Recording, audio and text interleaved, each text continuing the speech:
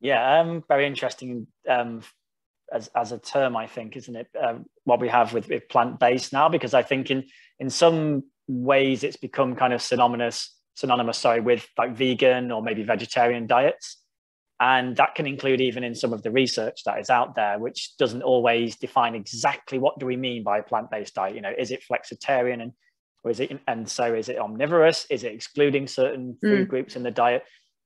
And I think, yeah, as you said, it's this, I think it's really thinking about the direction of travel in terms of where we want to go into, like you said, a more plant-based diet, and thinking about getting more plant source foods into our diets. I mean, yes, there is the emerging research kind of around suggesting that, okay, 30 per week might be good as a target. But I think the general message of the word you mentioned there is really important: diversity. And that is one that we kind of have tried to sort of have for a while, really, with the messages around fruit and vegetables, that eating at least 5 portions a day, 80 grams for a portion of a variety, is important for the reasons, yeah, that you mentioned. They all have different combinations of not just vitamins and minerals, but also different types of fiber and other phytochemicals as well, things like polyphenols that they're obviously very complex, and we sort of still don't really understand the potential health benefits of. So yeah, it really is important, but it's recommended within the overall balance of what we eat to try and have about just over a third of what we eat across the course of a day or a week, if we look at what we have in the Eat Well guide, for that to be fruit and vegetables. But we know that at the moment, again, as you mentioned, we're not quite getting there, unfortunately. No. About a third of UK adults meet the 5 a day recommendation. It's lower if we look at, for example, teens. It's about 1 in 8.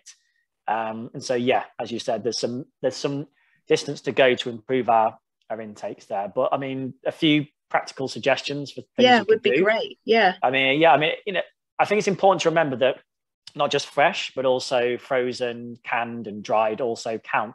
I think they're much cheaper as well, aren't they? They can be, yeah. Yeah, equally as good in terms of nutrients, are more kind of locked in and more available, and things like frozen, and a lot cheaper than fresh. Yeah, I think, it can be in some cases. And I think when we also consider not just increasingly, not just what's a healthier diet, but also more sustainable as well, if we can, for example, alongside fresh, obviously, but also some frozen and canned, in terms of convenience and avoiding food waste, could also be part of the solution. So it could be, for example, frozen berries or a chopped banana or something like that on some whole grain cereal in the morning. Yeah. I mean, one that I like to do personally myself is, like a lot of people, we spend a lot of time at a computer.